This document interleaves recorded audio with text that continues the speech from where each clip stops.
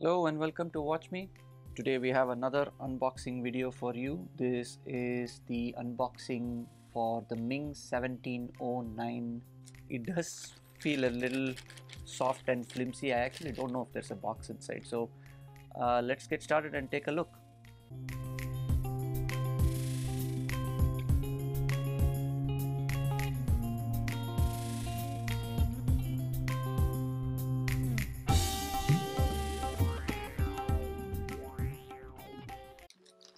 Alright, let me get this cut first.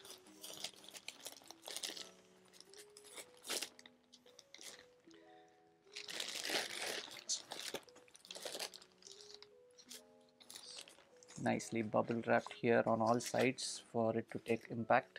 You can see a slim box inside with the logo.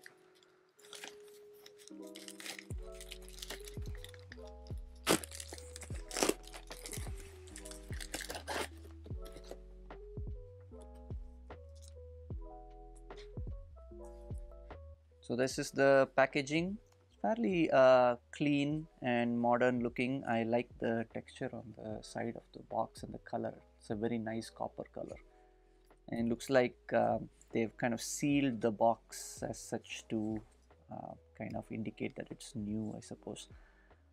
Let me get it unwrapped.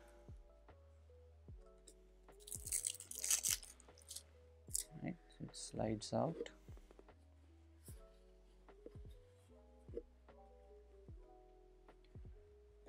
We have a pouch inside. This cloth pouch with a tag that has the logo as well.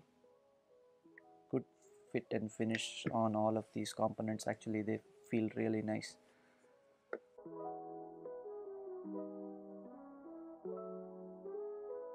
Take this out. So we have a very nice looking leather pouch with stitching on the sides. The texture and the quality of the material looks top notch. Nice to see a different presentation for a change compared to the usual large watch box. So let's get it open.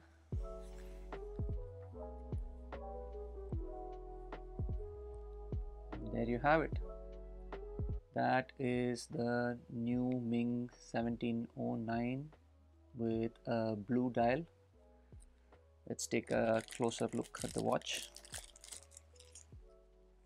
The inner lining again is superb. It's very soft, kind of suede, and it really looks like you could use this as a travel pouch, and the watch would be protected very well. So nice of them to have this level of attention to detail in the packaging.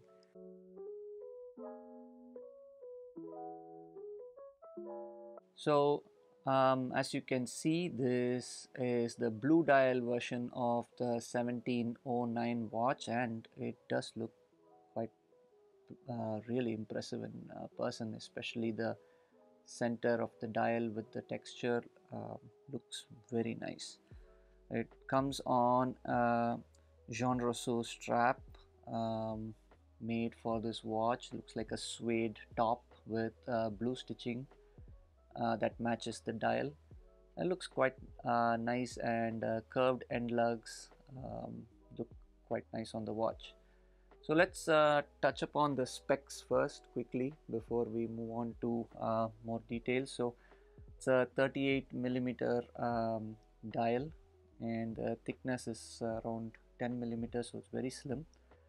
And the lug to lug is one of the big like unique aspects of this watch, because the lug to lug is very short at 44 millimeters, and it has the sort of FP Jean style curved lugs which have sort of become a trademark for Ming or from the starting of 1701 watch.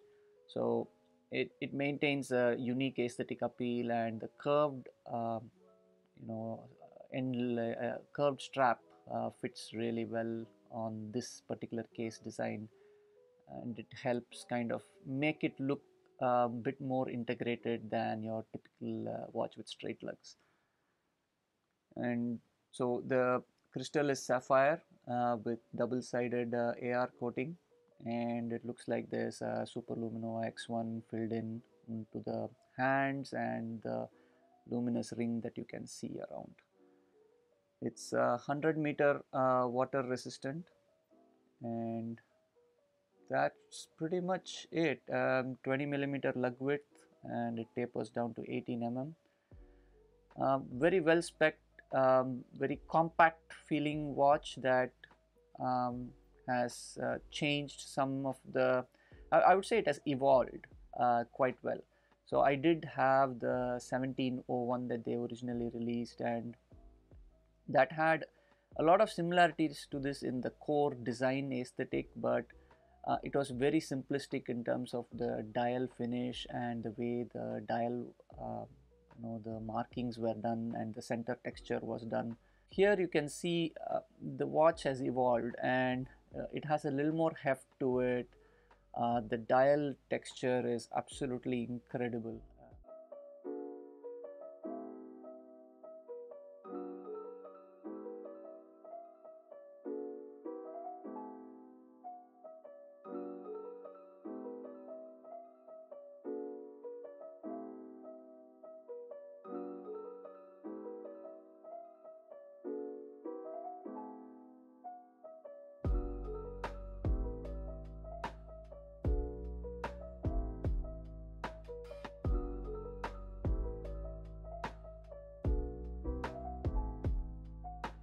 On the wrist, you can sort of see the watch wears fairly compact, yet it has quite a significant presence due to the way the polished bezel and the dial kind of stand out. The short lugs means that the straps hug your wrist quite a bit, and it's a very easy watch to wear. This is called the Caliber 330 M1 by Ming, which is based on the Celita SW330, and it is modified by Schwarzschild, and supposedly it is exclusive to Ming. What it gives you is independent adjustment on the hour hand. You can jump the hour hand to kind of move in the GMT time zone quickly without having to mess with the synchronization of the minute hand. That is kind of cool. It's a nice addition to the watch. It goes only one way, it doesn't go back, so you'd have to come back a full circle to essentially reset the watch. And the regular time setting position is the same. So yeah, there's no date complication, there is no second hand, and it's super clean, visually strong, with the clean look of just the hour hand and the minute hand, and the adjustable jump hour hands gives you a sort of a travel friendly kind of complication. 42-hour power reserve, as with any Celita based movement, nothing great in the modern era. The loom on this watch is tremendous, and it has an almost Tron-esque quality to it, very futuristic looking, evenly applied, and quite bright. And there's no mistaking this for any other watch when you see the loom. So that's a very nicely designed aspect.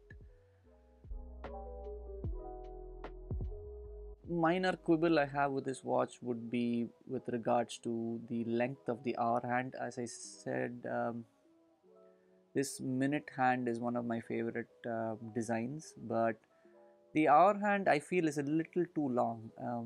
They wanted it to touch the ring.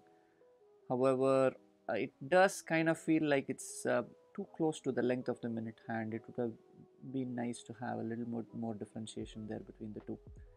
If I had one more minor criticism, it would be with regards to the crown. I somehow feel the design of the crown, the kind of ribbed pattern that it has, it's very nice to grip and it's good to use, but the design somehow doesn't gel with the rest of the watch, in my opinion. It has a very smooth quality overall, and then the crown has a sort of jagged, sharpish looking quality to it, at least visually. And I do think maybe a slimmer, kind of simpler looking crown without maybe the brushed parts in the middle would have suited the watch a little more. That's at least just my opinion.